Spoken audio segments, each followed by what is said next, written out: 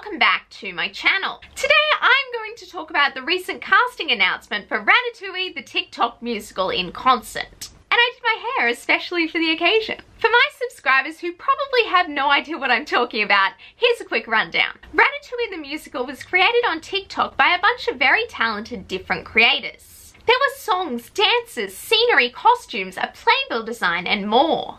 It is actually really good, and I highly recommend that you check it out.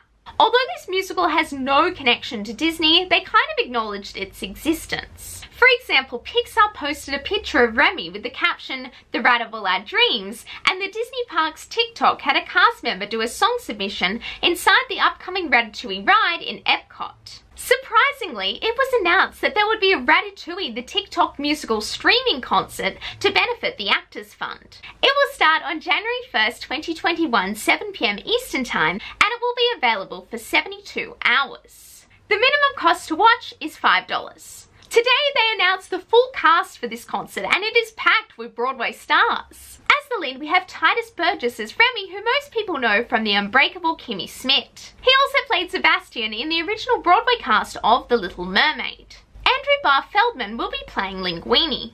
He is best known for playing the leading role in Dear Evan Hansen, and he also sang a Ratatouille musical song on TikTok. Ashley Park will be playing my favourite character, Colette. I saw Ashley as Gretchen in Mean Girls on Broadway, and she absolutely stole the show, so she is going to be great. As for Remy's family, Wayne Brady will play his dad, and Adam Lambert will play his brother Emile. They will be singing two of my absolute favourite TikTok songs, and I am so excited to hear them. Kevin Chamberlain will be playing Chef Gusto, a role he previously composed a TikTok song for. Andre DeShields from Hadestown will be playing Anton Ego, and Owen Tabaka will be portraying a younger version of the character.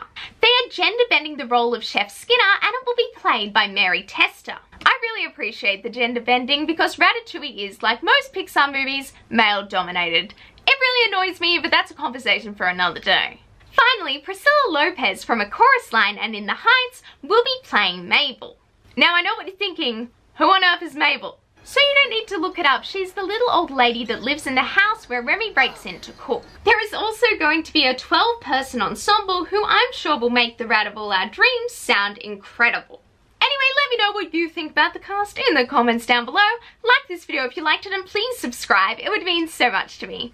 Bye now and have a magical day.